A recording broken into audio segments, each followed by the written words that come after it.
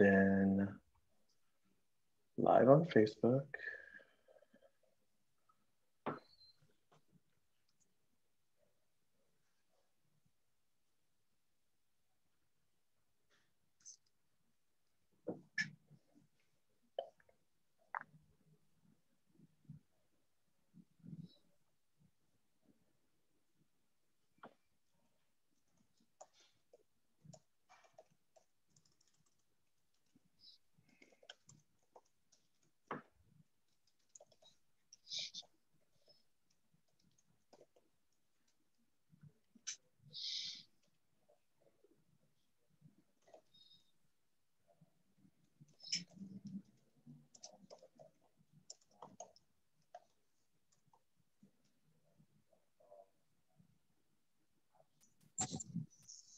All right, we are going live on Facebook, and I will start this once I get a confirmation.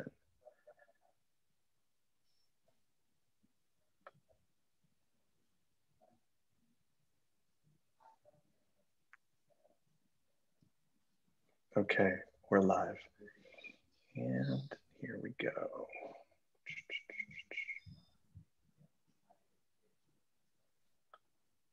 All right, starting now.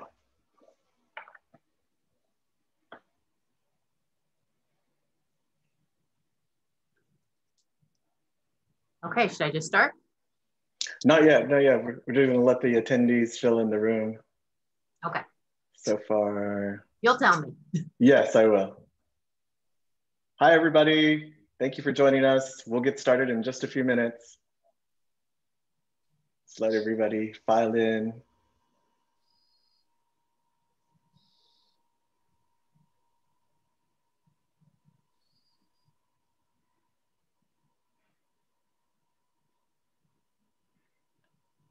Okay.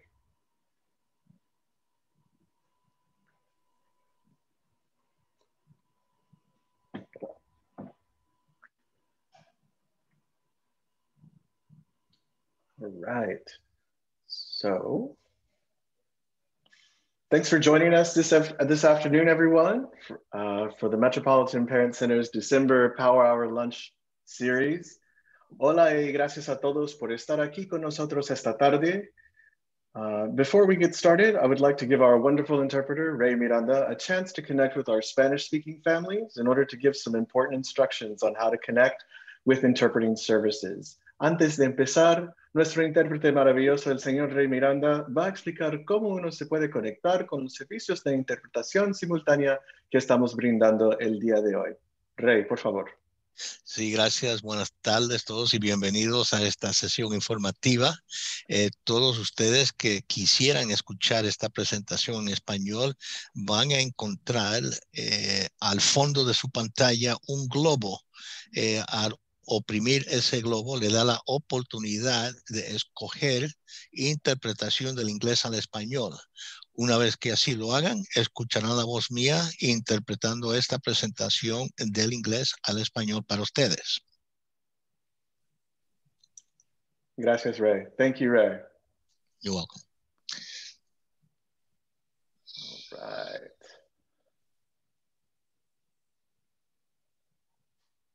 All right. Thanks again, everyone, for your time today. My name is JC Cortez, and I'm the Director of Training and Development here at Sinergia's Metropolitan Parent Center. We have a great presentation in store for you today, but before we get started, a few words on who we are. Sinergia is a multi-service agency located in Manhattan that has been supporting New Yorkers with disabilities and their families for more than 40 years. We offer a rich source of information and training tailored for our parents, including parents whose primary language is not English, or they themselves have special training needs. We help them participate effectively in their children's education and development, and we partner with professionals and policymakers to improve outcomes for all children with disabilities. Sinergia, Spanish for synergy, is one of New York City's 3 federally funded parent centers committed to serving people with disabilities and their families with an added focus on communities of color and the economically disadvantaged. Sinergia creates innovative programs ranging from transitional housing for homeless families who have children with disabilities, community residences for adults with developmental disabilities, parenting classes, and parenting and education advocacy training for parents of children with disabilities or who themselves are disabled parents of children with disabilities. There's a lot more behind it, truly, but for now, we'll continue. Before our presenter gets started, we wanted to let you know that this will be broadcast live on our Facebook page. Please use either the, for any questions you may have, please use either the chat or the Q&A box, where we will be happy to respond to your questions and address them live towards the end. We will try to save all questions towards the end. We might take a few in between. We'll see how that goes. But for now, let's get to our lovely presenter whom we're so excited to have with us today and truly honored, Dr. Lisa Schulman. Lisa Schulman, MD, is a graduate of Brown University and University of Pennsylvania School of Medicine. She is board certified in pediatrics, developmental and behavioral pediatrics, and neurodevelopmental disabilities. She is professor of pediatrics at Albert Einstein College of Medicine.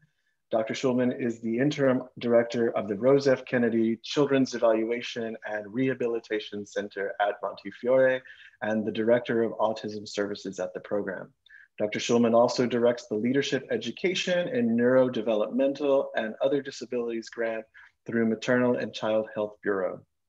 She is the principal investigator of the New York State SPARK grant through the Simons Foundation. From 2016 to 2019, she served as the Centers for Disease Control Act Early Ambassador to New York State.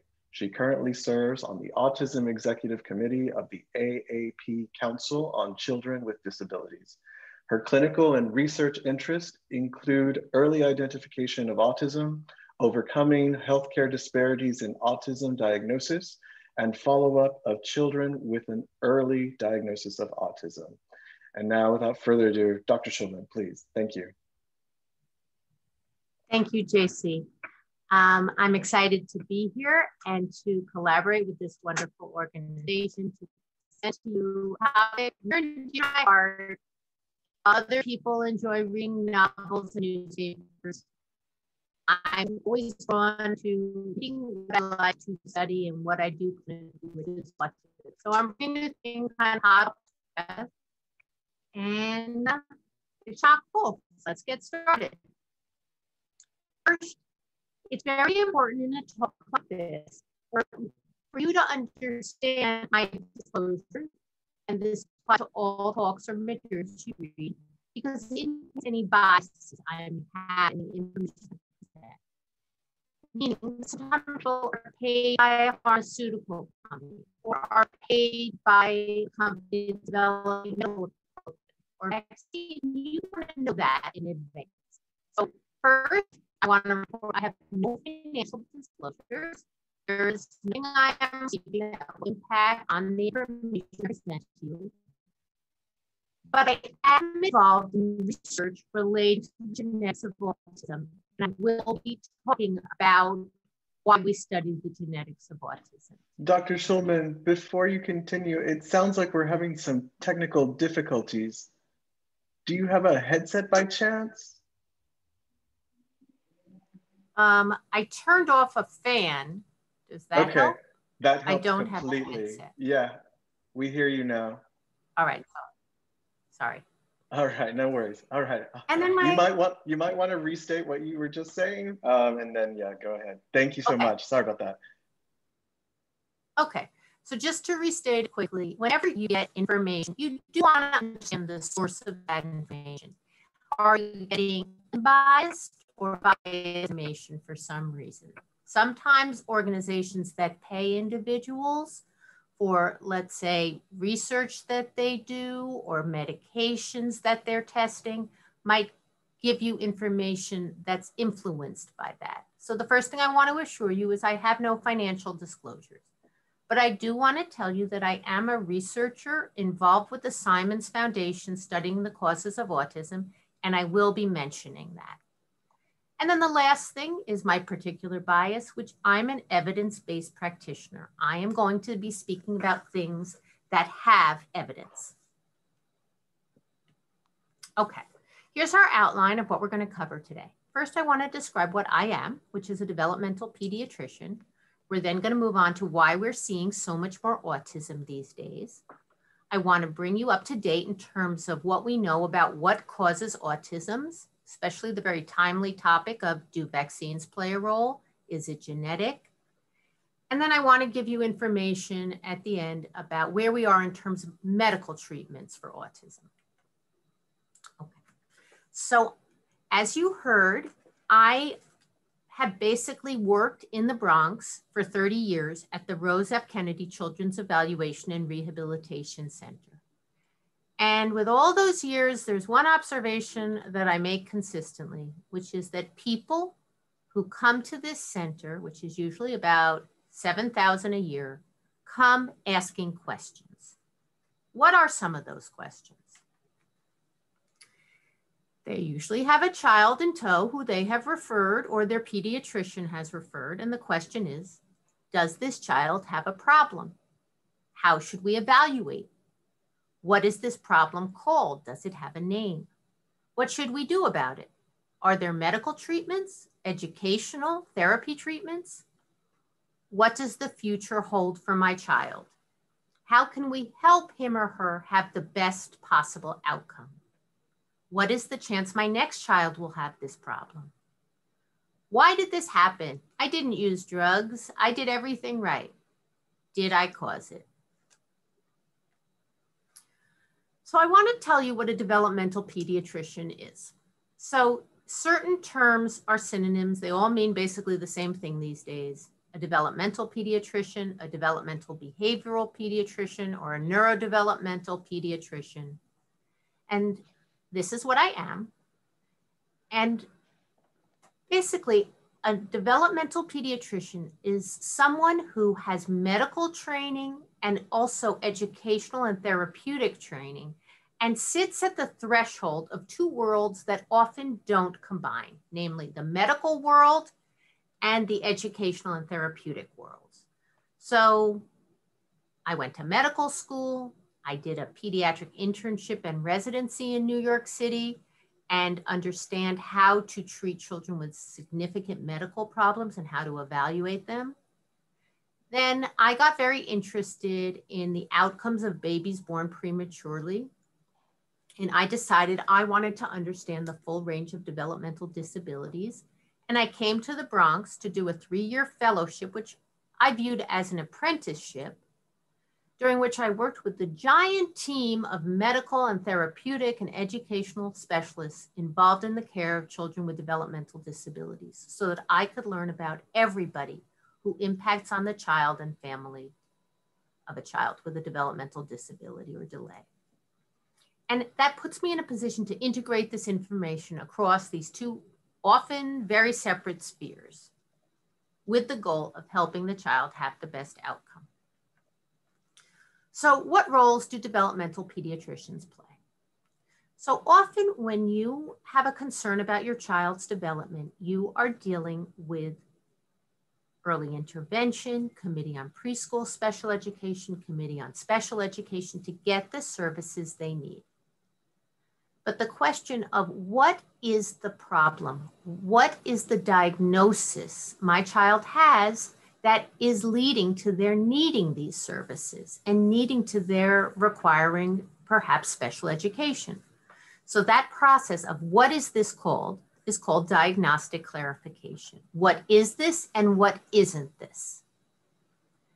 Then there needs to be identification of medical problems that sometimes are contributing to clinical problems.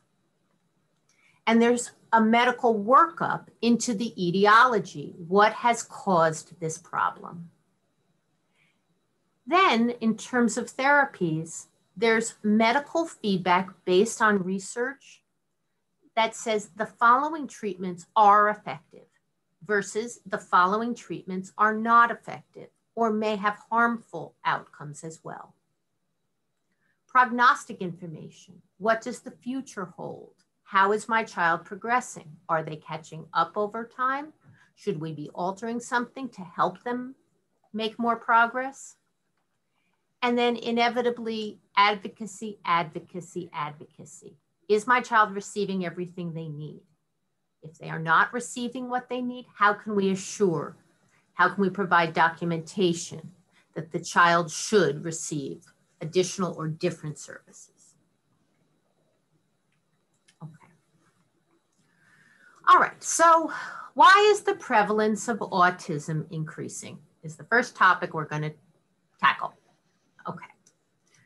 So it seems like every time we turn around, we hear that the prevalence of autism or autism spectrum disorder, I tend to use those terms interchangeably, has increased yet again. In fact, I was noticing as I was just going over these slides that the prevalence has increased again since I last did the slides, which was only a few months ago.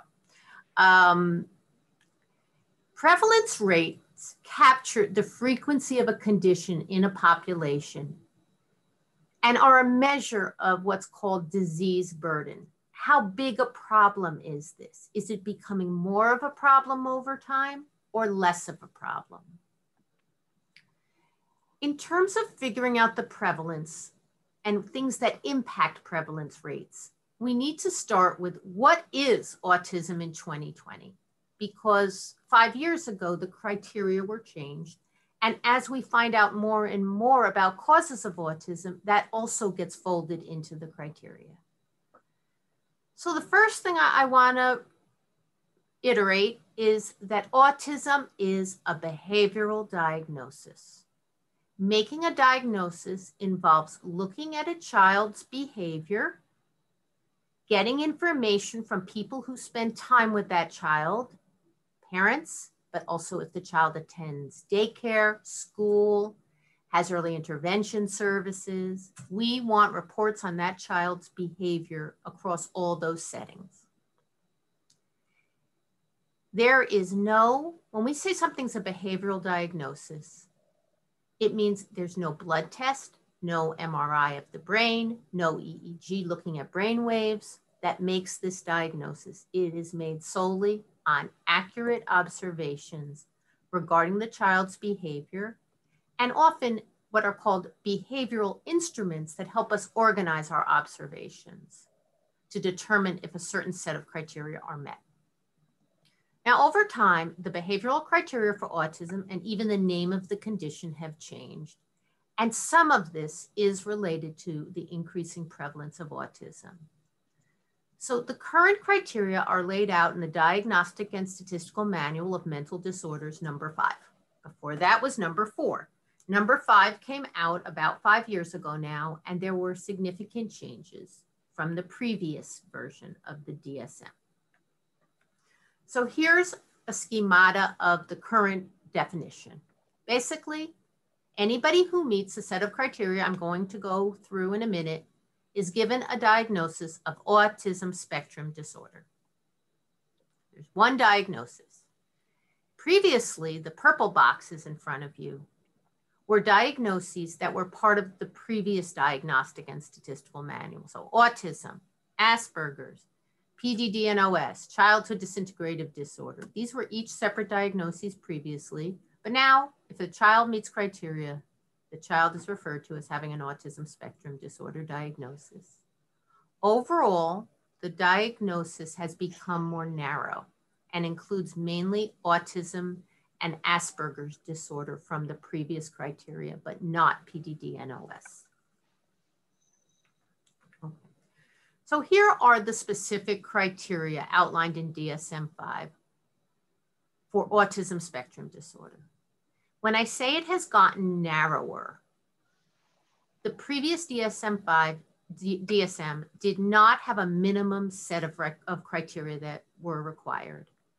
But under DSM-5, these 3 social communication difficulties are required, all 3 of them. And it's an important reminder that autism is a social disorder. If there's no social problems, there's no autism.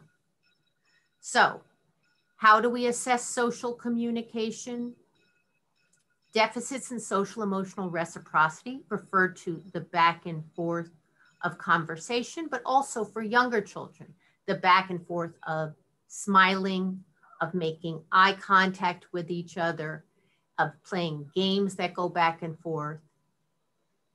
Deficits in nonverbal communicative behavior, refer to everything other than language, personal space, using gestures to communicate, and also eye contact. The third thing is, in many ways, the most important and part of the reason why we need information from across settings. Is this set of challenges interfering with the developing and maintaining of relationships? Is this a child who's having trouble forming relationships with peers or with grandma, who he sees often? Is this a functional difficulty? The next 4 criteria, 2 out of these 4 criteria are required to have a diagnosis of autism spectrum disorder. Repetitive speech, what's often called echolalia, repeating what others say or what movies say or favorite videos. Repetitive movements like hand flapping. Repetitive use of objects, lining things up as a preferred activity, opening and closing doors for long periods of time. The next is excessive rigidity or excessive adherence to routines, making routines where they don't exist. We have to always read these 6 books before I go to bed. We have to put on my pajamas in the following order. These foods cannot touch. Then there's fixated interests. The child who really loves to talk about the subway system or Thomas the Tank Engine or the weather, and talks about this topic whether anyone is interested or in listening or not. And then for the first time ever, the criteria include being overly reactive or under-reactive to sensory input. The children who cover their ears to sounds that are not bothering anyone else, or who are constantly going to feel and touch and seek out certain sensory experiences. Okay, so a definition can impact on the prevalence of a condition. I read about this thing and experienced it myself when they said, well, you know what? They lowered the criteria for hypertension and suddenly 2 million more people had high blood pressure because the definition had changed. It changed because there was meaning in identifying that group of people. It can also change in the other direction, making criteria more stiff. Okay, so the autism epidemic. It was always the case in the past that autism was considered a very, very rare condition. In the 90s, when I came to learn about this specialty, autism was considered so rare that it impacted 2 to 4 out of 10,000 children. It's basically, now we're dealing with a prevalence rate that's like 265 times that. But I will make the point that although it was always reported to be a very rare condition, a large center like the Kennedy Center always saw a lot of children with autism. What began to emerge in the early 2000s were various sites saying, you know, we are seeing a lot more children with autism than that reported rare prevalence. Come and study us.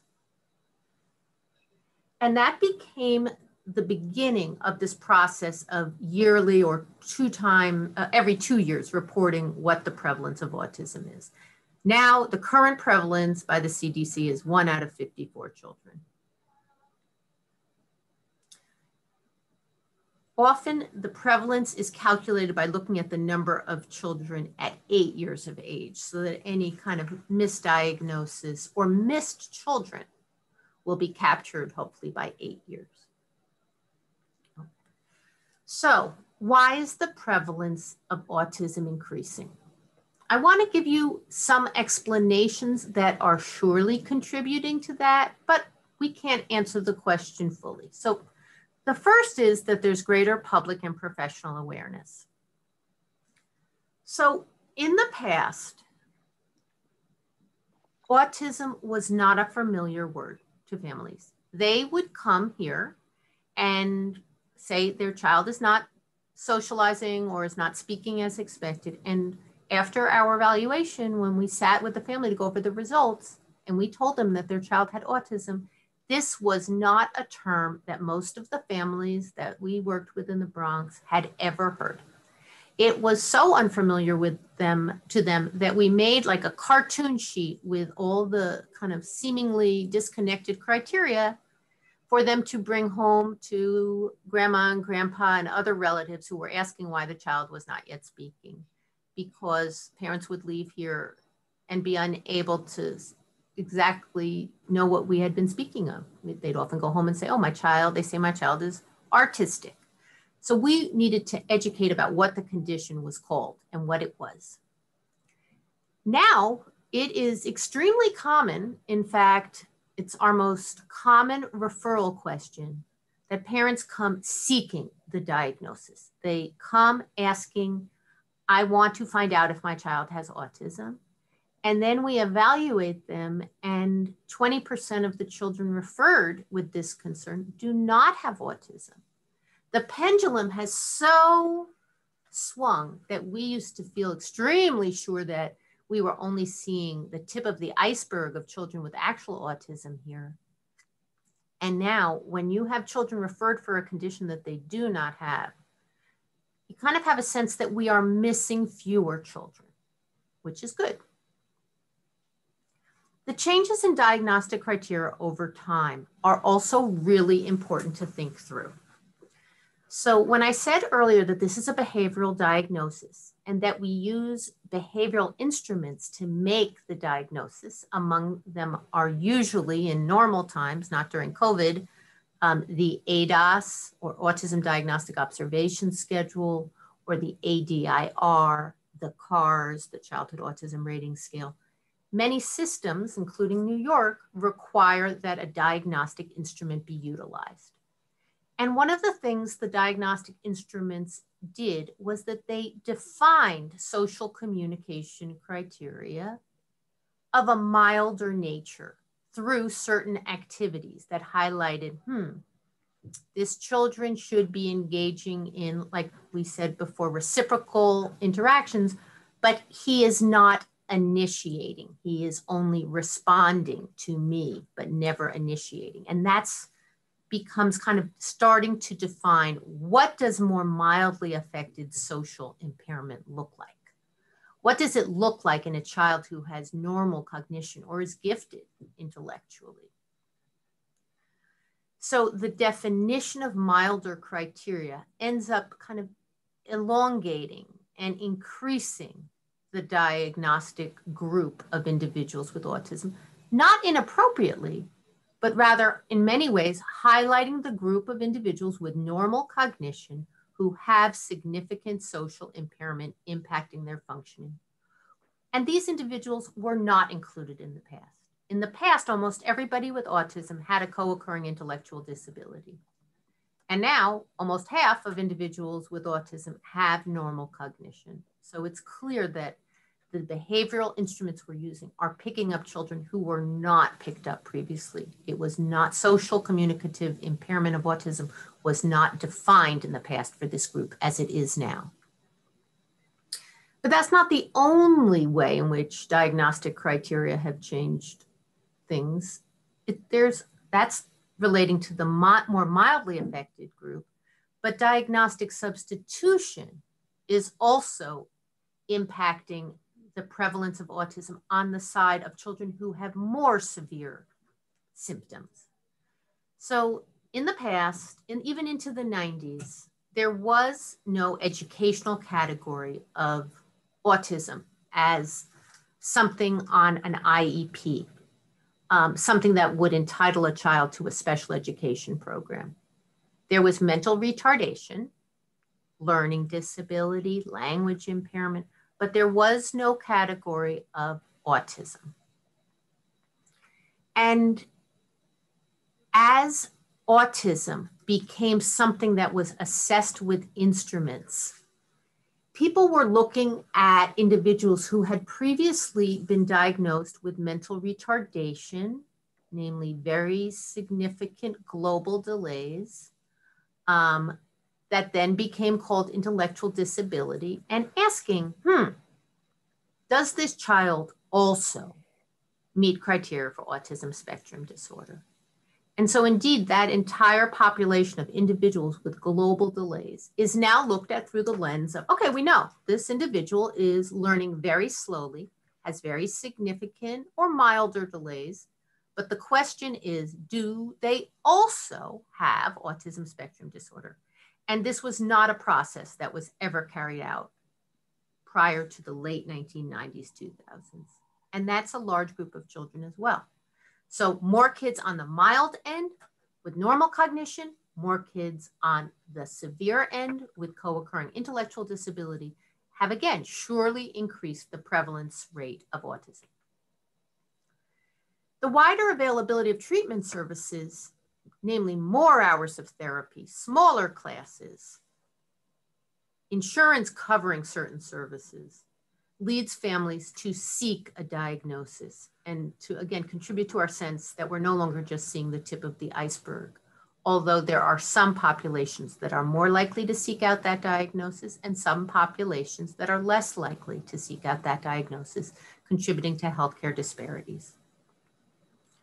Are there other things that could be contributing to the increasing prevalence? Absolutely. But these are the things we know are contributing. And this is a picture that captures, so this is when DSM-4 arose. That was, again, kind of vague. And that was the beginning of the increase in prevalence. And that is felt to have contributed. And that was why the DSM-5 was made more strict again with required criteria. This graph captures that as autism is increasing in educational classification, other categories are decreasing, mental retardation and learning disability. And so there's some amount of diagnostic substitution going on where children who were previously called intellectual disability or mental retardation are being called autism, and children who were previously called learning disabled are being called autism. Okay. All right, our next category that we're going to tackle is what causes autism. Okay, so here's the simple answer. We know that autism comes from a set of processes that go on in the brain. That's where it starts. Presently, in about 20% of children with an ASD diagnosis, through a medical evaluation, we can identify the cause. The process of identifying the cause involves looking for clues in the past medical history, developmental history, family history, on physical examination, and medical workup. By the way, I actually forgot. I wanted to say something about what's going on during COVID, about the diagnostic process that this is reminding me of.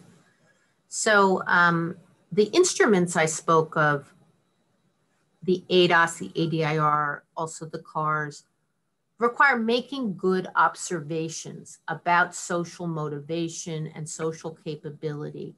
And when evaluators are evaluating children over telehealth, over a video screen, or in person, but with masks on, there are concerns that you're not giving the child all the cues that the child needs to really be fully engaged, and that we're not also able to necessarily interpret the child fully. So special adjustments have been needed to make autism diagnosis during this period because we don't want to hold off on diagnoses that are clear, because we don't want to delay the child attaining the therapies that will help with outcome. And so sometimes you'll hear about other instruments. So for example, we use another instrument now that was developed specifically for use during this period by the same woman, Dr. Lord, who developed the ADAS, and that's called the BOSA. We need, though, to bring children in who have milder symptoms, who are not able to clearly be seen on the video screen or engaged on the video screen. And that's why during this period of time, we are seeing children in person to carry out the CARS or the BOSA and do a medical examination. Okay, so I said that in 20% of cases, we can identify what the causes is. I want to give you some examples of what those are. So when a mother is pregnant with a child during pregnancy, that is a time when if the mother gets an infection, it can be transmitted to the child. And some of these conditions are known to create a number of medical problems. So for example, congenital rubella, which there is a vaccine for, leads, if the mother does not have titers, is not immune to rubella, and gets rubella during pregnancy, it often leads to hearing impairment, heart disease, and also what was previously called mental retardation, but now is called intellectual disability, generally with autism spectrum disorder. We are more likely to see this in children coming from other countries who did not get this vaccination. But theoretically, it is possible in a non-immunized mother who bears a child. Metabolic conditions can also cause autism. So when a baby is born, in the newborn nursery, the baby has the heel pricked and drops of blood are put on a card. That is called the metabolic screen, the newborn screen. And the reason that screening is done is because there are several conditions, actually more and more conditions, that if identified immediately and treated, because there are medical treatments, will prevent the child having intellectual disability and autism. But if not treated immediately, by 2 years of age, the child will have severe, profound developmental problems. So examples of these include congenital hypothyroidism or low thyroid. Identify this at birth, give the baby thyroid supplement, and the baby will be fine. PKU, phenylketonuria. If the baby has this, they cannot metabolize milk, regular milk, and other products, and damaging substances build up. If they are identified early and put on a special diet, they will be fine. So this is an important category of conditions. There are other conditions that are less clear-cut, but are sometimes contributing to autism. And so there are some clinical scenarios with some of the symptoms I laid out here that indicate that we need to have a metabolic workup on a child who gets very, very sick and dehydrated over minor problems and often seizures. Teratogens refer to exposures often from the environment that impact development. There are some famous ones in history. One is thalidomide, which was a medication given to women who were experiencing threatened abortion. And it was never approved in the United States, but in England, it caused a lot of very unusual birth defects. Hands attached to shoulders without arms and other very unusual things, but it also caused autism. It's part of the reason we have such a strong FDA in this country and why in many ways relevant again to today, that they go through more testing and more exploration of potential side effects before things are approved, like new vaccines for COVID. Neurologic conditions such as brain abnormalities or seizures, specifically infantile spasms, can also significantly contribute to autism risk. Before I gave talks, I used to always go on this website that looked and listed new genetic syndromes associated with autism so I could be really up to date, but that became absolutely impossible since new ones are listed every single day. There was kind of a mission to find the autism gene in the past, which translated into find the many, many, many autism genes, the many syndromes that are associated with autism.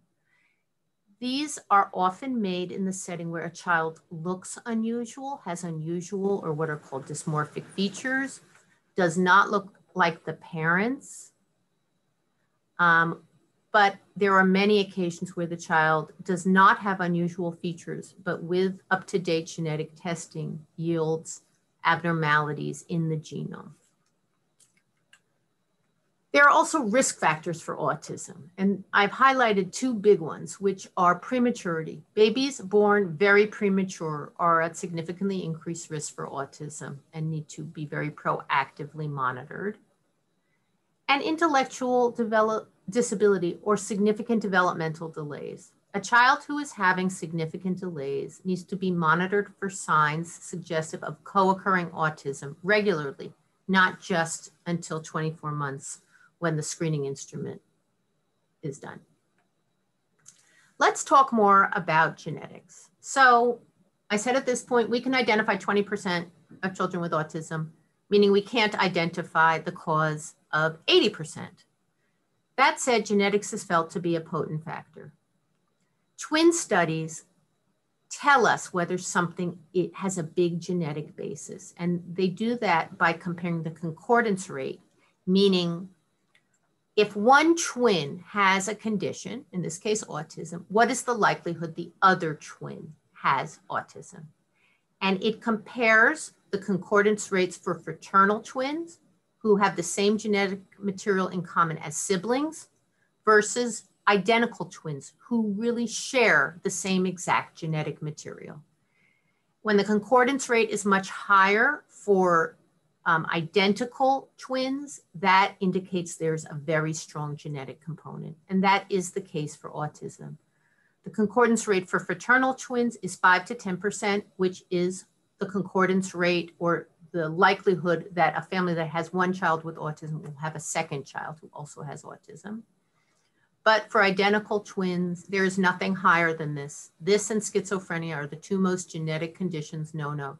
If one identical twin has autism, the likelihood the other twin will have autism is 90%. Although interestingly, they may not have the same exact profile. One may be more severe than the other, which speaks to kind of a second possible hit from an environmental event. But it is kind of important to recognize that, again, one of the most common questions I am asked by those many people who come in the doors asking questions is, I don't understand how you could say my child likely has this on a genetic basis. I don't have autism. My wife doesn't have autism. Our other children don't have autism. And in that scenario, the most common explanation is that it is what is called a brand new mutation, a de novo mutation that occurred in the moment of conception, and therefore won't be affecting other children in the family. So it's an important thing to pinpoint. So over time, we're understanding all this complexity about autism and what causes it. And it's complex. Okay.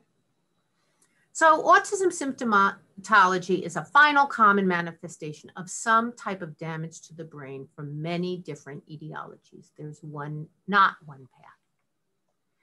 But there is a medical workup to try to get more information on this. So here's what we do when we are diagnosing a child with autism. We make sure their hearing is perfect.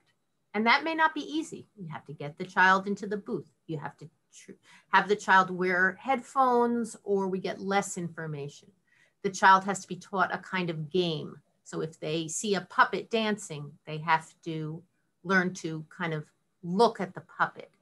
And that is paired with a hearing stimulus. So there is a way to test hearing in even very young children, children who can't speak, children who can't raise their hand and say they hear a sound. And it's very, very important to get clear hearing, because that would point to another means of treatment if that is not the case. And every year we have 2 or 3 kids who come here and they come for concern of autism or delayed language, and they are deaf.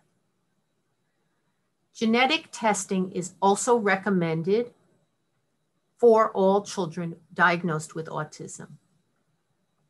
Different testing is done in different clinical scenarios, different testing for boys and different testing for girls. But these are important parts of the evaluation.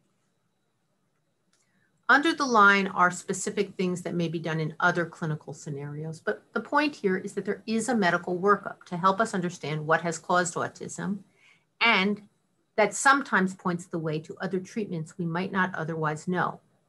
So for example, this condition P10, if the child has a large head, that condition is a cause of autism, but it also is associated with tumors. And so children who have this condition are monitored for tumors so that they can be picked up at the earliest possible point and treated before they become fully cancerous. Okay. I want to include this slide because parents, again, along the lines of coming in with many questions, I call something the suitcase sign. When a family comes and they are pulling behind them a rolling suitcase that has many, many pieces of paper in it, often printed out off the internet with lab results of these sorts of things. I came here for the medical treatment for autism. Here is the hair analysis that I got by sending a lock of my child's hair. Here's the trace elements that were in their baby tooth. Here's the yeast overgrowth that was evidence in their poop.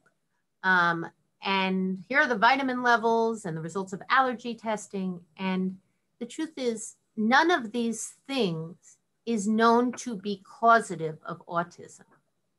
These are theories that are not evidence-based, meaning none of these results are going to lead to treatments that will impact the results of the autism. Vaccinations, never more relevant. Okay, so I want to quickly take you through this story because I know I don't have a lot of time. And if you have interest in it, I'm strongly recommending this book, Autism's False Prophets, by Paul Offit, who is a major force in the vaccine development over many, many years. He's not involved in the current COVID vaccine, but he was involved in the development of other vaccines, which I personally got because I had never had chickenpox, which is a very big problem for a doctor. Okay, so for the majority of children with autism, the cause is unknown. And again, everybody comes in with questions. You know, why does my child have autism? So there was an investigator, a doctor named Andrew Wakefield, a British GI doctor, who claimed in 1998 that he had found the cause of autism and that it was the measles, mumps, rubella vaccine. And he reported in a very well-regarded journal called The Lancet, report on 11 children who had had the regressive form of autism where they gradually lost skills and became autistic, and said that when he did a GI endoscopy and took biopsies, they had not cleared the measles portion of the vaccine, and that had contributed to the autism. Now, the way science works is that one person or a group of people report a finding and offer an explanation. The next group of scientists repeat that to show that it wasn't just kind of chance and replicate those findings and take it one step further. If things aren't able to be replicated, then they fall by the wayside. This was never able to be replicated. It later came to light that this doctor had falsified data, had done this study on children who did not have autism, who attended his child's birthday party, a whole slew of things that the families who were the children's families had hired, had a plan for a new vaccine and were bringing a lawsuit against vaccines and were in line to inherit money or be paid for that. So what is very unusual is when this process became clear, the Lancet retracted the published study, meaning this is not accurate. This is not true. We do not stand behind this. And Wakefield's medical license was revoked, but the damage was done in the form of the public lost trust in vaccination. And that was in the late 90s, and vaccination rates and a connection or a proposed connection between autism and vaccines was posited and has been very, very difficult to eradicate. There have been different types of vaccines or different aspects of vaccines that have been hypothesized as a cause of autism, including thimerosal, a mercury-containing preservative. But again, there is no evidence that vaccines cause autism. And it's extremely important as we're going into this period of a brand new vaccine that we understand that. No young children at this point are going to be offered vaccination for COVID, but at certain points they will be. or it will be a shame that they aren't. And it's important to understand that autism is not caused by vaccines. But I do want to kind of talk for a few minutes about how we develop medical treatments for autism. Okay, so parents often come to the center expressing, you know, my child has this problem, it's rooted in his brain. We know something is biologically wrong, but everything I'm being offered for my child in terms of intervention relates to kind of educational therapies. Is there a medical treatment? And again, parents may be offered on the internet or by speaking to other parents and parent support groups, or when a celebrity goes on late night TV and says that a certain diet cured their child, what are called unproven treatments.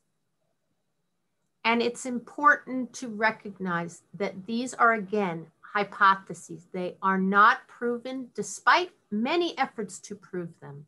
The power of unproven treatments circulating is very powerful. And I learned it regarding secretin. One day in the late 90s, my center had just installed voicemail. Tells you how long ago that really was. And I was trained in the use of voicemail before I left on a Friday. And when I got back on Monday morning, my phone told me that my voicemail was full. And I remember saying, that's ridiculous. Nobody even knows that I have voicemail. But I listened to the messages and it was full. One after another of the messages said the same things. I saw the 60 Minutes episode last night about a boy who was cured of his autism by an injection of secretin before a GI procedure, and I want to get it. Do you have it? How do I get it? And it was one after another like this. And there had been a segment that I hadn't seen on 60 Minutes that interviewed one mom whose child had had this amazing ability to speak after an injection of secretin. And it became such a national phenomenon that overnight there was like a black market for secretin and parents would pay anything. And so the FDA and the CDC stopped the studies that they were doing on causes of or treatments for autism and turned all of their attention to secretin. And it's the most well-studied thing on the face of the earth. And pretty much it is not effective.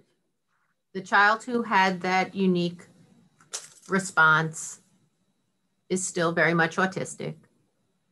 It is not without side effects of its own. It is a disproven treatment.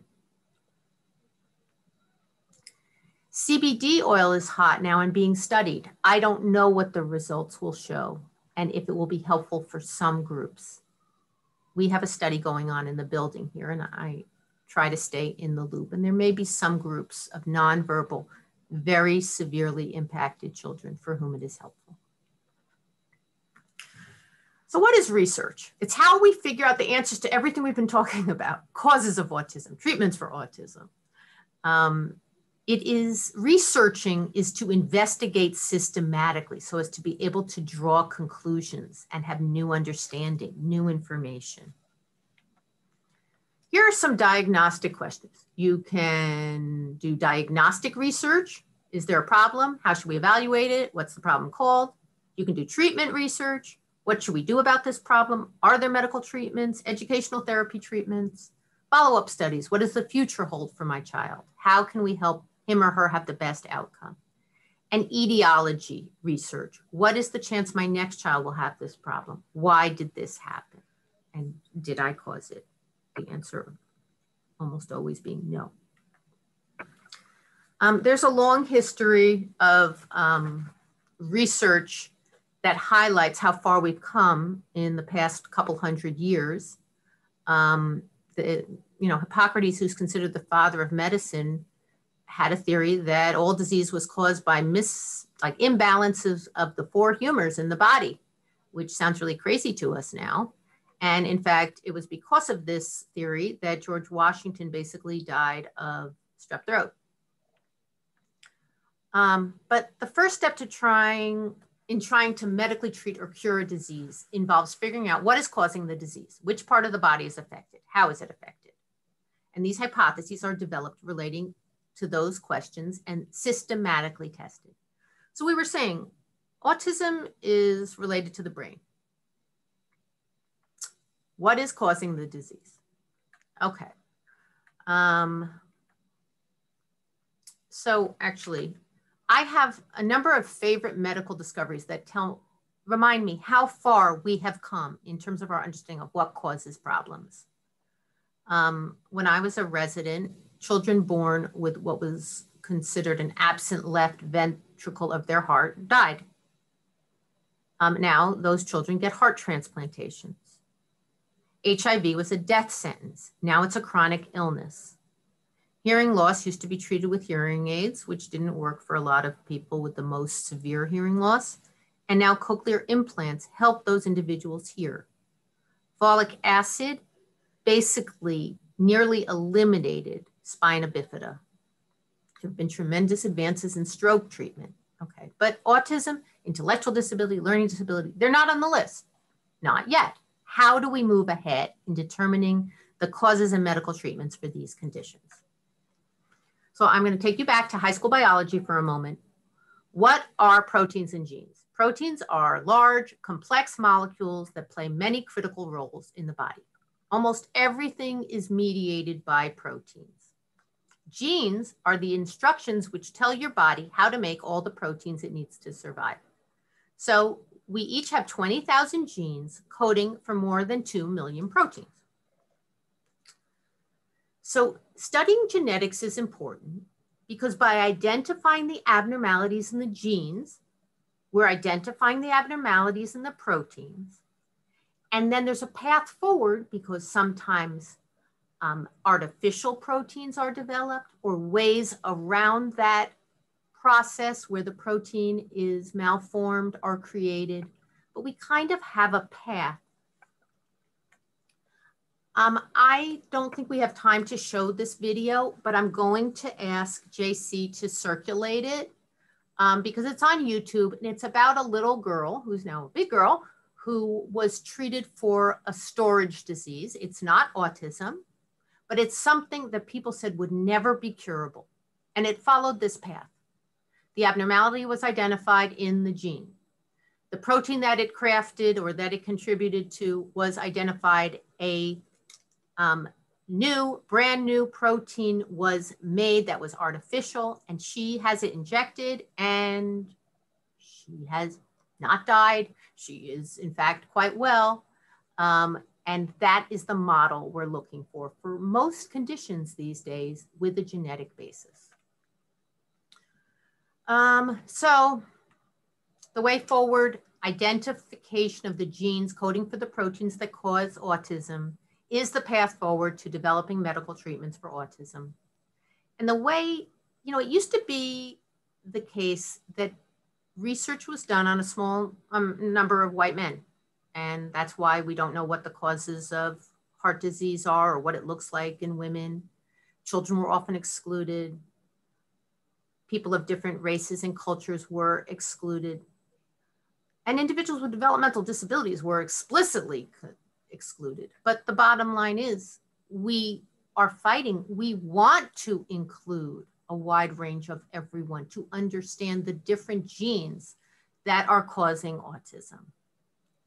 And that's why I'm a principal investigator and a big proponent of the Simons Foundation. This is a private foundation that has taken the lead in obtaining, analyzing, and cataloging genetic material on 50,000 individuals with autism to move ahead with this goal.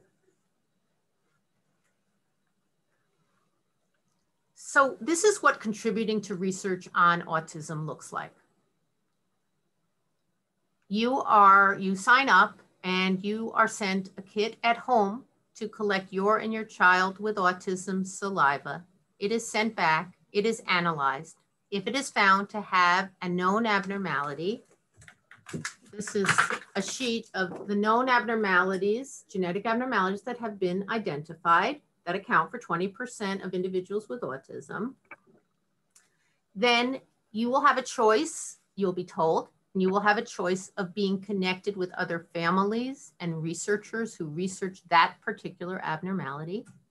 If no abnormality is found that is recognized at present, It stays in the database, and every time a new abnormality is found, it is run again to kind of update and be iterative and figure out, oh no, this is causing it, which we've now had the experience with another genetic mutation of being able to say, yes, this is another one to put on the list.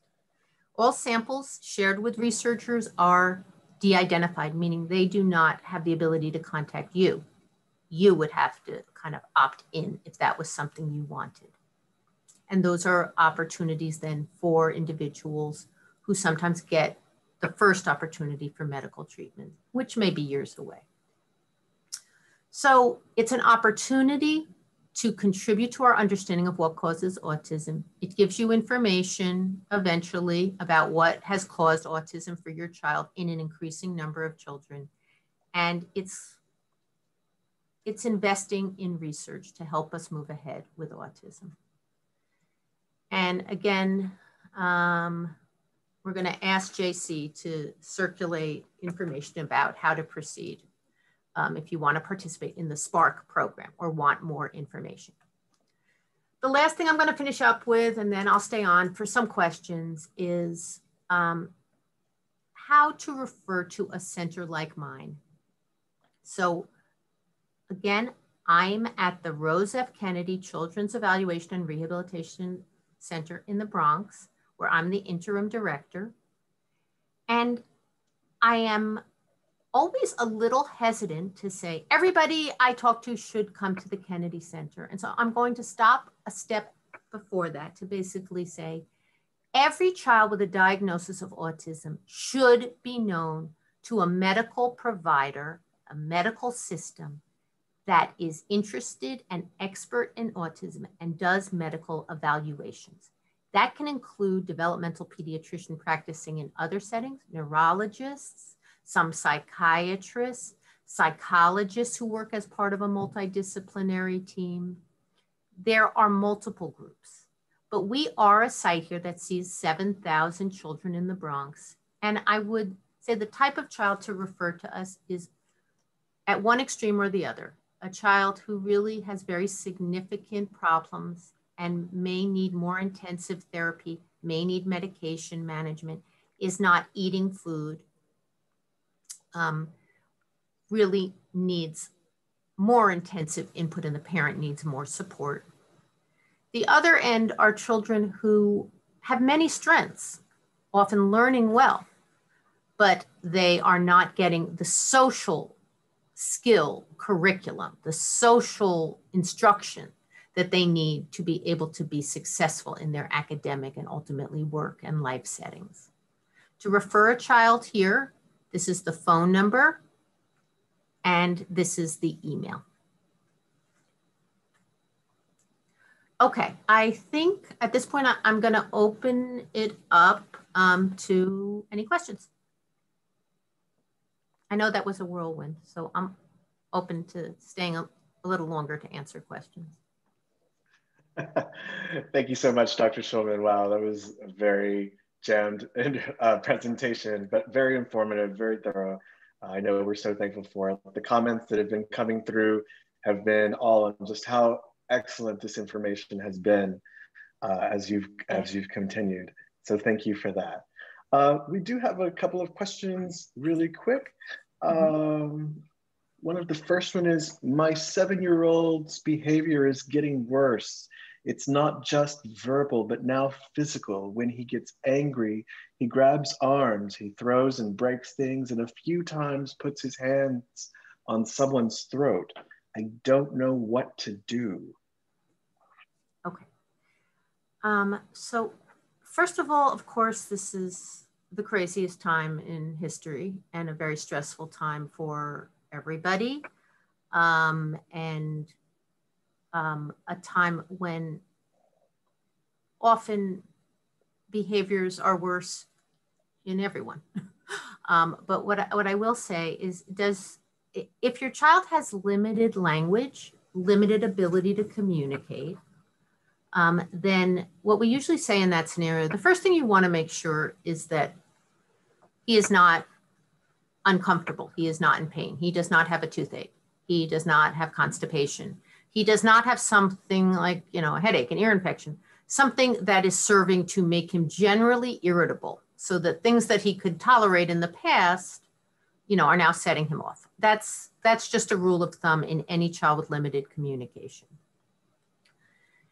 The next thing is that I know that it is hard that the routine that so many of our children with autism rely on is not in place, or not in place as fully as it should be. And that is setting many children off. So kind of in terms of management at home, sticking to as much of a routine as possible, working with your child's teacher to understand what is going on with the behavior across settings, whether it's virtual or in person. And again, sticking as much to routines as possible, because those are comforting.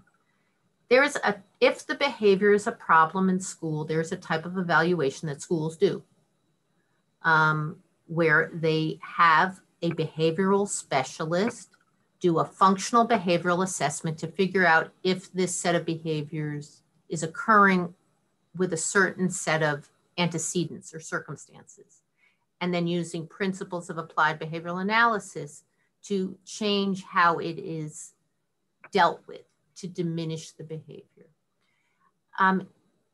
This is something that a center like this can also help you with, as can psychiatrists, because we can try to connect you to additional therapy and determine whether this is something that a medication would also be helpful for if you would be interested. So it does require kind of being seen. But your schools do have expertise, namely this functional behavioral assessment, that are worth asking about. So that's an element of advocacy that you have in your control. But I have heard this story many times, and we have had many of our children with autism having behavioral problems who had not had before to this extent. Thank you, Dr. Shulman. Another question: what is your professional opinion of someone who has a diagnosis of autism, PDD-NOS or Asperger's, under DSM-4 being grandfathered into an ASD diagnosis under DSM-5? So we actually did a study of this, as DSM-5 was coming out. I mean, most of the individuals with Asperger's and many of the individuals with PDD don't need to be grandfathered in. Looking at the criteria now and doing the types of behavioral assessments we do, they qualify. There are a group of individuals who had PDD-NOS who do not qualify. And often years have gone by since the original evaluation, and their condition is better characterized by other diagnoses. It's not that they do not warrant any diagnosis or any help, but that the set of services for autism may not be the main priority. And so the effort then is to kind of re-diagnose. What is this individual's main diagnoses? Are they getting a program and supports relevant to address those? There are also many children that we see who have other conditions like ADHD or oppositional behaviors or anxiety, who have social weaknesses.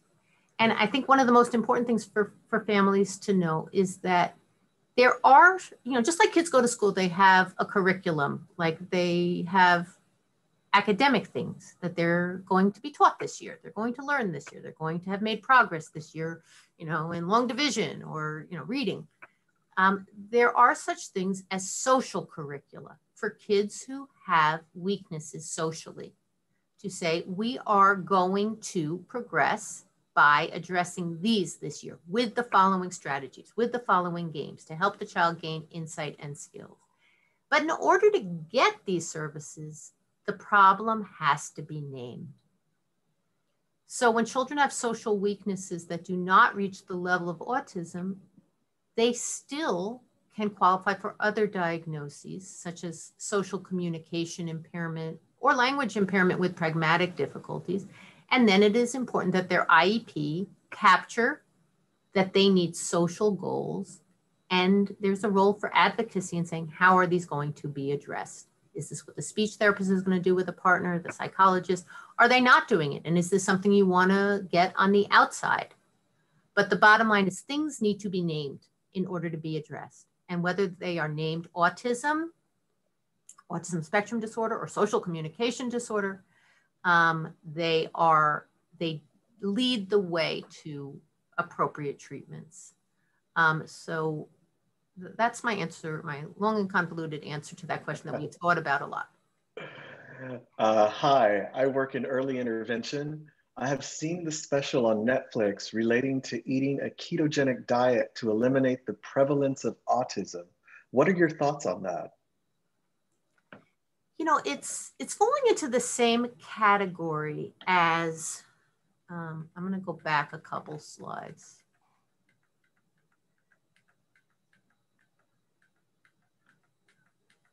Okay, so actually I don't have it on here, but a ketogenic diet, the first use of ketogenic diet that I ever heard of was for infantile spasms. So this type of seizure emerges in infancy, and it was found by, and it often has a bad prognosis, meaning that children with that condition often develop more significant developmental problems that even if the seizures are gotten under control, and the seizures often segue into other types of seizures. So it's kind of scary diagnosis. And it was found that one of the ways to treat it in some children was a ketogenic diet. And namely, they were put on a diet where they were always kind of in ketosis.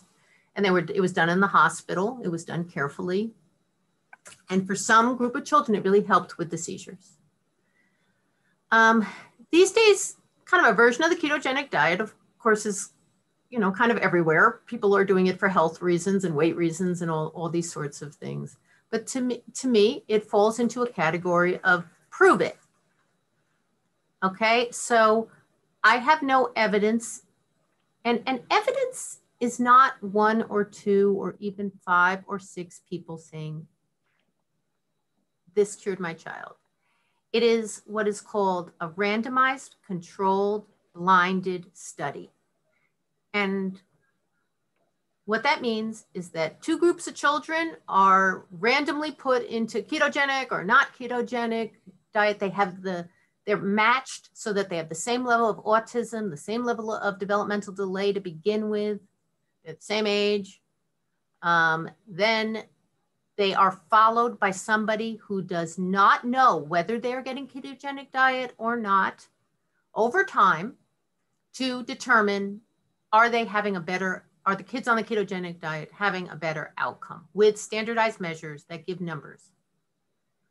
And that's how we decide. That's how we move to the next stage of saying this is effective. And the reason I came to this slide is that everything on this slide is an evidence-based treatment for something, just not autism. And so, like hyperbaric oxygen, there was a period of time, and people still, I know, like own hyperbaric oxygen chambers in their homes. Okay, hyperbaric oxygen is the treatment for carbon monoxide poisoning. You have carbon monoxide poisoning, this is a life-saving intervention. Chelation. Chelation for lead poisoning is a life-saving intervention. I have been involved in doing it in the acute situation of a child who ate a ton of lead chips on the windowsill all in one bunch and literally came in seizing in the middle of the night, and his lead level was 50. It was not consistent with life. He needed this emergent treatment, and it was one of the scariest nights of my entire life, giving him chelation, which in its own right has certain very significant risks. So hearing about people wanting to chelate their child, for a theory that they have mercury poisoning that is not known to be associated with autism and a mercury level of 1, no, that's not the right treatment for autism. It's the right treatment for lead poisoning. And everything here has that sort of category. And so I put the ketogenic diet on this list of unproven treatments. All right. My young adult child with autism started bedwetting. He was fully toilet trained for years. What can I do? Okay, so this is going to have some similarities to the answer I gave about the increase in aggression. First, you have to take him to the doctor and make sure that he does not have one of two things, a urinary tract infection or diabetes. Both of those are medical things that contribute to bedwetting.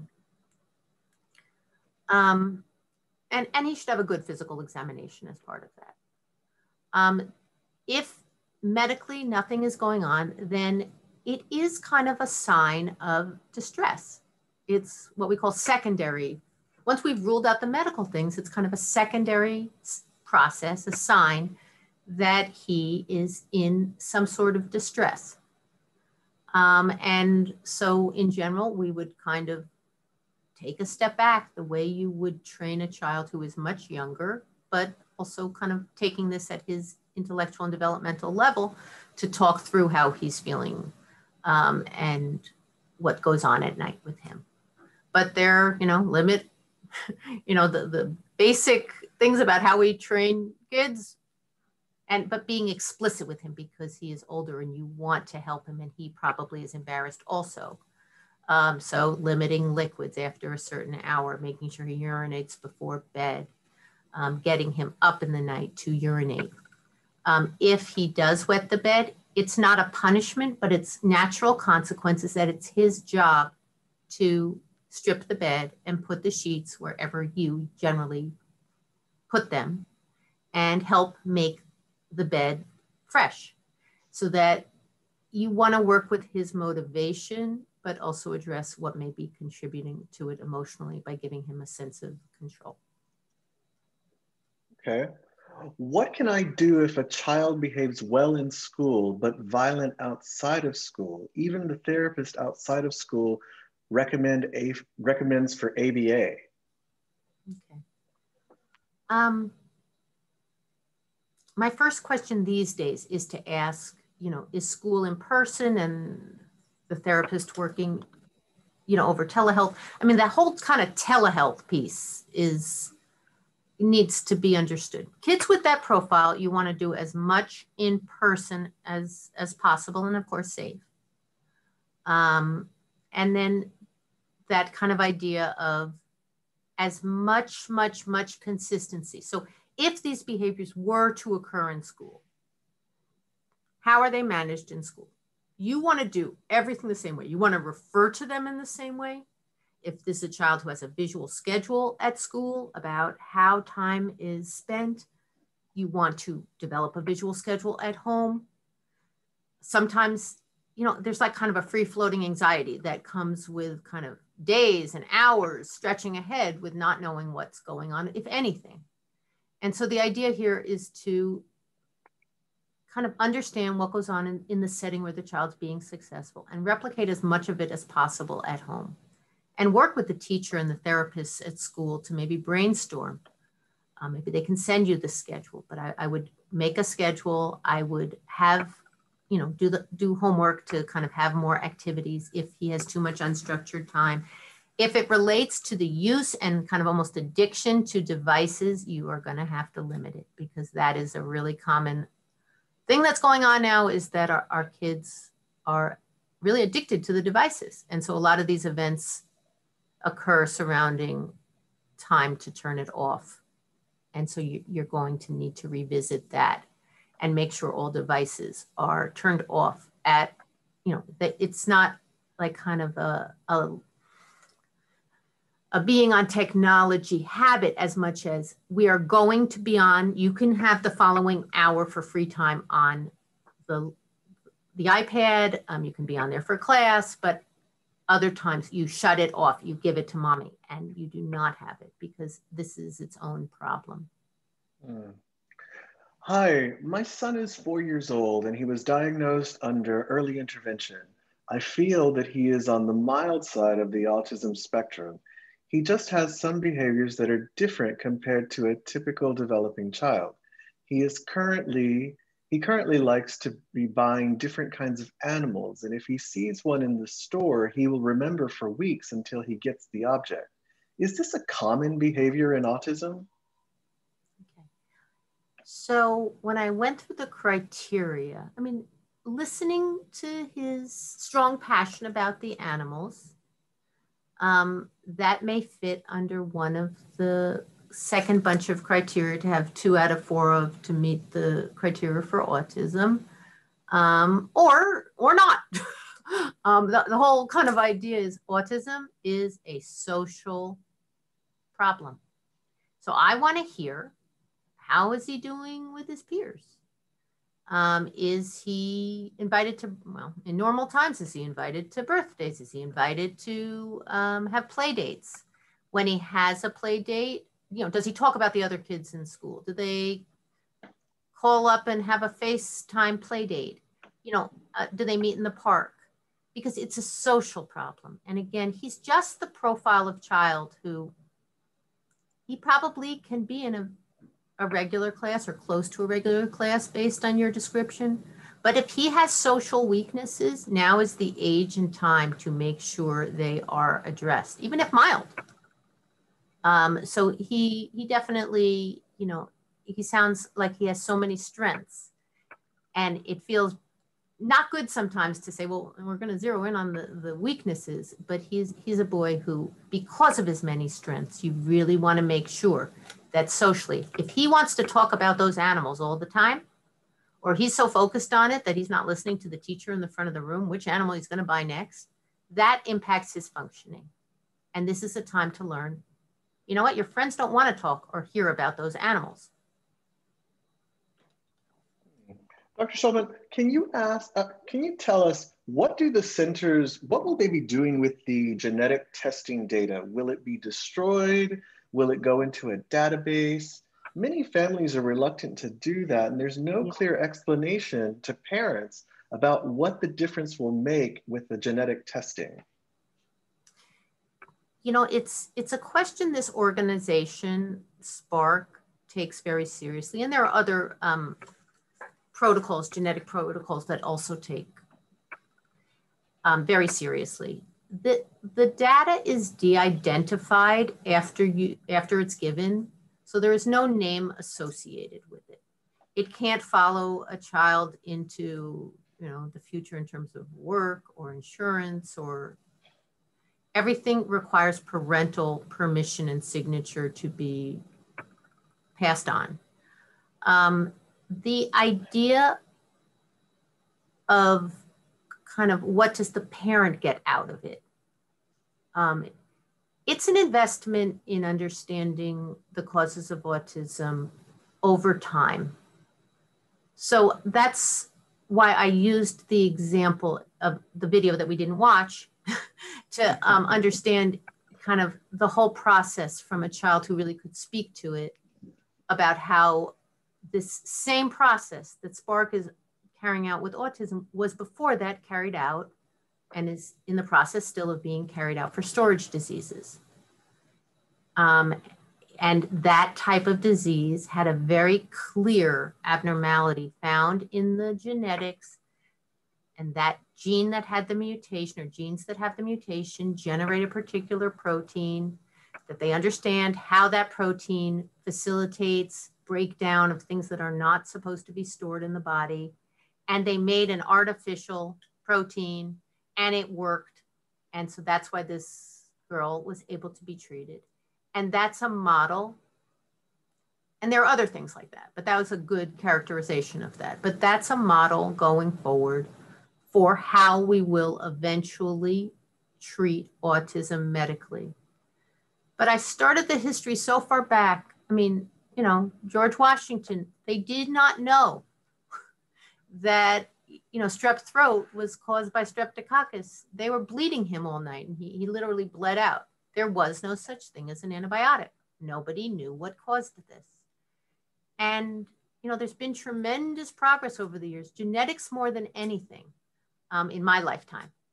So, I mean, genetic testing quality has improved. So when I started my career, genetic testing, ooh, look at the genes under the electron microscope and we'll count how many are there. Oh my goodness, one is missing. There's one too many. I mean, that was literally the level at which genetic testing was. So the only things that existed were like Down syndrome, trisomy 18, you had an extra gene, or you were missing half a gene, you had Turner syndrome, an extra Y. I mean, really, that's what genetics was. Then the next generation said, if you can identify a particular syndrome because this gene causes that syndrome, we can test one at a time for that syndrome. Okay, well, that was labor intensive. Then the next one, and this is the current, what is paid for clinically by your insurance, is what's called a microarray, and it picks up, instead of needing the whole chromosome to be missing, it picks up smaller, what are called microduplications and deletions. The one that's being offered, and that's going to pick up more kids who, or more individuals who have abnormalities, and that's why you hear so much about genetics now. But what's being done now through research protocols like SPARC is able to pick up a typo in the genetic material, no missing or extra genes, but rather, this base pair that's supposed to be, a B is something else. And so as genetic testing improves, there's so much more information to be had. And it really is an explosion. And that's why there's 23andMe and all these other things, because now all of these things.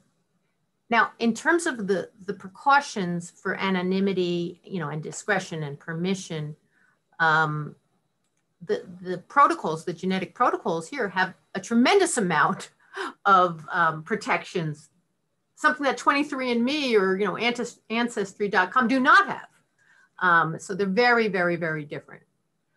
So it's not a concern I have regarding, but it is an understanding that, and what the SPARC seeks to set up is a research community, people understanding that they are contributing. Along the way, you get results, but to be honest, we still have children see genetic specialists because those results can be slow in coming.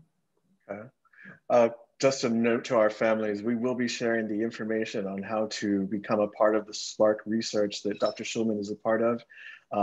And we will have that for you in our email to following up this presentation once we're concluded. Just a quick comment, two things actually. One is, does your center receive Medicaid and also private insurance? Yes. Yes. So we accept all forms of Medicaid, and we have arrangements with most insurances. Private insurances often will require a referral here by your primary care doctor, and also may not always approve all the types of services we do. Okay, good to know. And then this was just a comment, is that there's a growing fear that if an autism gene is identified, that it will kind of restart or recreate a eugenics movement for expecting parents. Do you have any comments on that? Okay, so first I'm gonna remind you that there's no autism gene. Okay. Okay, there are many, many, many, many, many, many, many, many, many, many genes. Okay, but what I will say is I have definitely followed this concern. And it is brought up most often by individuals who are high functioning with autism, and who belong to what we refer to, and they refer to themselves as the neurodiversity movement, where rather than seeing autism as a disease or a condition, want to make sure and educate the world and communities that there's a wide range of diversity and normal. And I am in favor of that. But I also follow many, many, many children with autism. And some have very significant impairment. And seeing that as something other than a problem is not in line with what the parents want, not in line with what society will provide to help this child grow into adulthood safely. And so I do think that this is a matter of differences of opinion. So it's common. I have gone out to my waiting area to pick up my next patient and found that the person waiting for me there was a pregnant mom and her husband, and their question has been about, for example, Down syndrome. I've been told that the baby I'm carrying has Down syndrome. I want to talk to you in advance about what that means. And I do think that there is parental choice. Autism one day, and kind of mutations, genetic mutations, one day, as we learn more and more, we'll be at a place where we will be able to say, this will lead to severe, profound developmental problems. This will lead to milder problems, or at least give parents feedback and information based on, again, the genetics of many, many children and individuals that will allow them to make informed decisions. And that's going to be a process. Last question. Can a child who has autism eventually lose the diagnosis? Okay, so you could look up a paper I wrote on this topic, and the answer is yes. Okay, about 8% of children diagnosed young, as they get older, do not continue to meet the criteria. There is a profile of children diagnosed young and who have language, who have cognitive strengths, who do not have significant unusual interests, who have milder symptoms basically, and who respond to intervention. There are many, many, many examples of children who improve over time. And while they may continue to have the diagnosis, it's that very diagnosis that gives them access and opportunity to the interventions that continue to support their areas of weakness. So I have many students now who are in college, and their parents would never have believed that was possible. I have children who started to speak at 16, again, where that did not seem possible. So I'm not an all or none thinker. The child in front of each of us is an individual, and like we all have strengths and weaknesses, each child with autism will follow their own path. Diagnosis is important. Intervention that's matched to the child's needs is critical.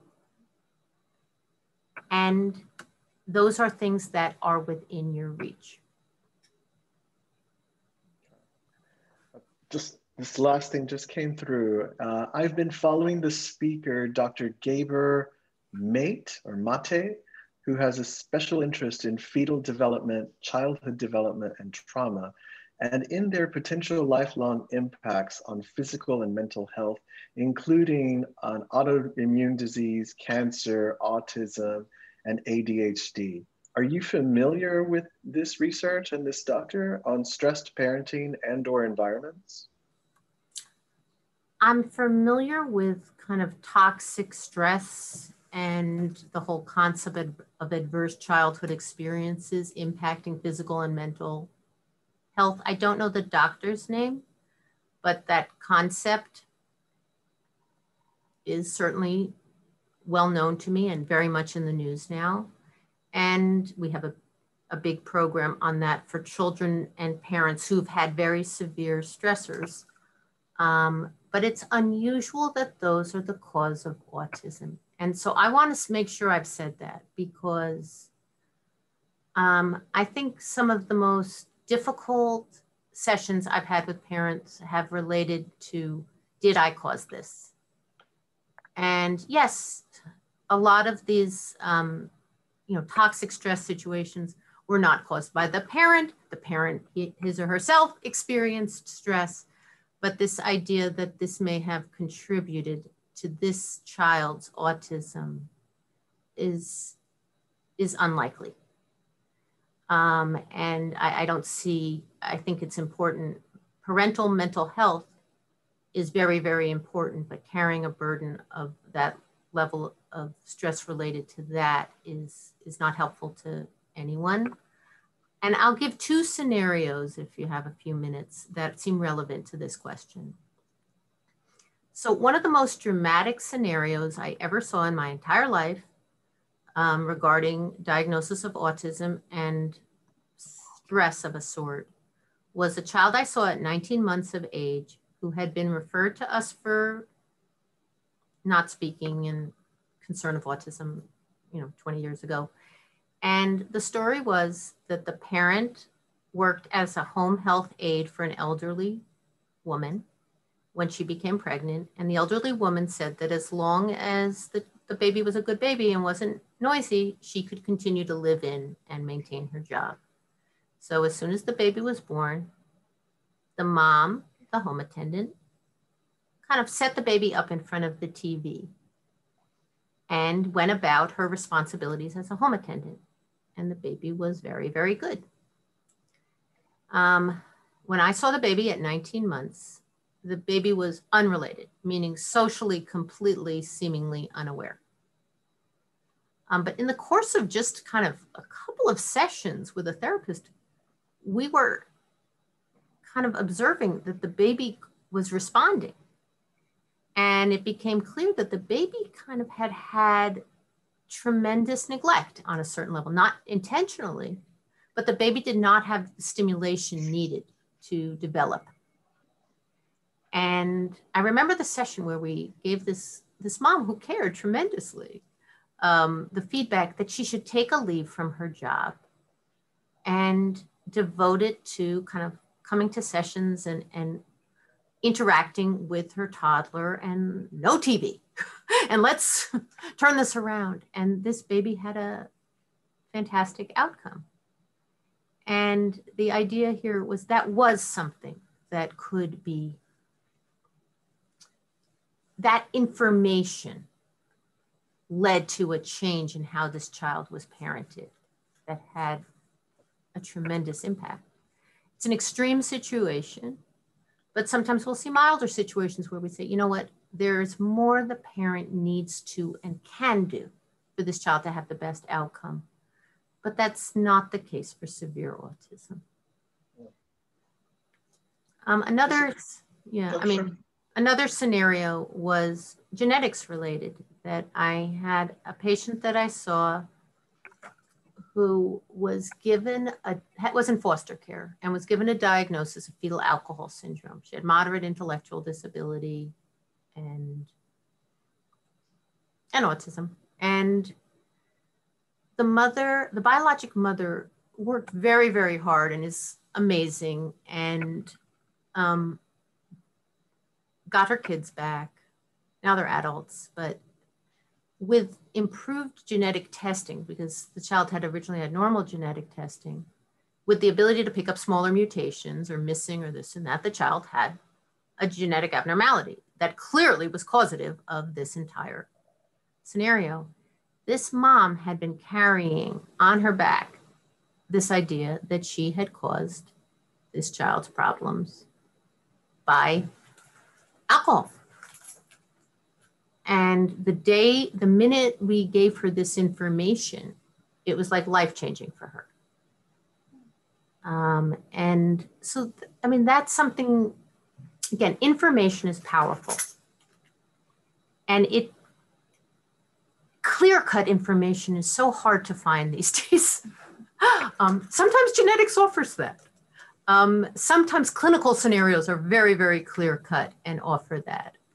And many other things are very, very, very mushy. But I'm very, very careful to not blame parents for this. Autism is from the brain, and it's largely genetic. And that doesn't mean you passed it on. It means something occurred in the moment of conception. And I just want that to be known. Thank you so much. Final question.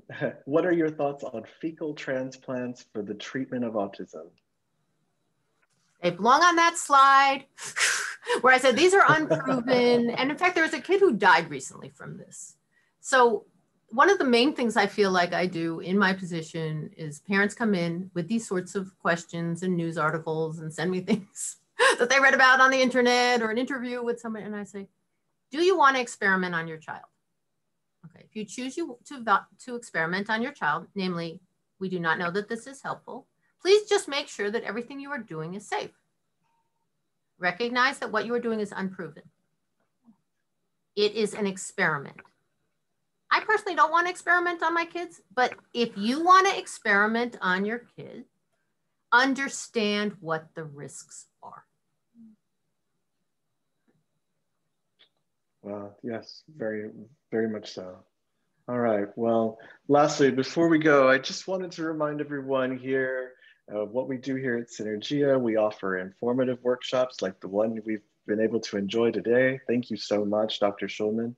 We also do education advocacy assistance, individualized special education guidance with our bilingual English-Spanish education specialist who can assist you. I'd also like to highlight our Autism Initiative program, where you can access, you will have access to information on access and referrals and services for your loved one. Synergia also offers some OPWDD services. We invite you to take some time to learn more by taking the first step in connecting with our intake department, which you can call here at 212-643-2840, Monday through Friday from 9 to 3 Eastern time. And you can also send us an email at intake@synergiany.org. Thank you so much, Dr. Schulman. Again, thank you. It was a great presentation. And for our families, we will have another webinar on Friday regarding transitioning from high school. So if you'd like, check out our calendar and you can find the information for registration there. And if not, we will also send a blast, I think, on Friday. But yes, please fill out the survey and let us know how we did and how we can improve or bring more topics that are important to you and all of us. Thank you so much, everyone. Have a great day. Stay safe and stay well.